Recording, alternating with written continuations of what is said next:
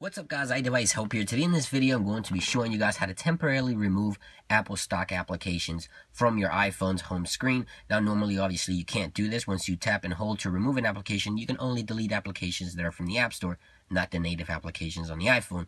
In this case I'm going to remove the phone application from my home screen. This is iOS 8.1.3, the latest version available for the iOS devices as of the filming of this video. Now this can serve different purposes. You may want to hide a particular application from your springboard so people can't access them for whatever reason, or you can prank someone, which is what I typically use it for. Now what you want to do is make sure you have all 4 applications here, and also make sure you have a full page, so a full dock and a full page here on your iOS device. Now basically what I'm going to do is I'm going to tap and hold and demonstrate what I'm going to be doing to delete the application. So I'm going to tap and hold and try to hold the application with both fingers, which will give it a little bit of a glitch,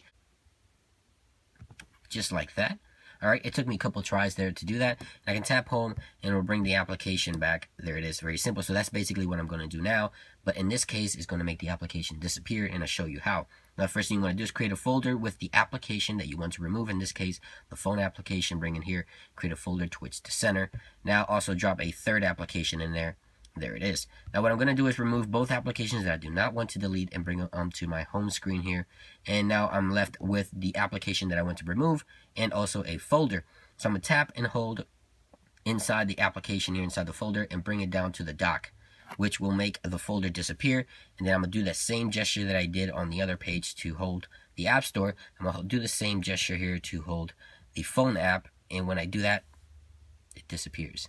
So you can see there it disappeared. And I'm going to go over here. It's not there. As you can see there, it's no longer on my iPhone. Now I can go ahead and search through Spotlight and search the phone, and there it is. It will bring up the phone application, but as you can see there, it's not accessible on my springboard, so I can hide this application. And once I reboot, the application will also be visible again, but for the meantime, it's hidden. You can do this for pictures or anything else. Now it works up to 4 applications. If you guys get it to work for more than 4 applications, leave a comment down below. I thought you guys might find this video helpful, and if you did, don't forget to leave a thumbs up. I really do appreciate it when you thumbs up my videos. Don't forget to follow us on our social networks. Links will be down below. It's been iDevice, and I will catch you guys really soon.